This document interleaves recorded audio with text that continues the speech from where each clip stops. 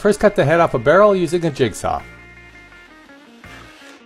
I bought this Lazy Susan bearing hardware on Amazon, link in description.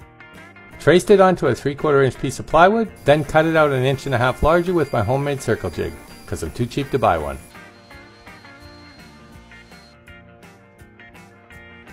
Over to the drill press to drill a 3/4 inch access hole.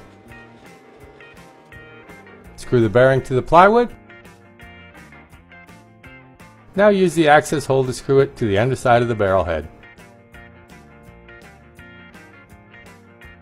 A little stain, and one very unique Mother's Day gift. You're welcome.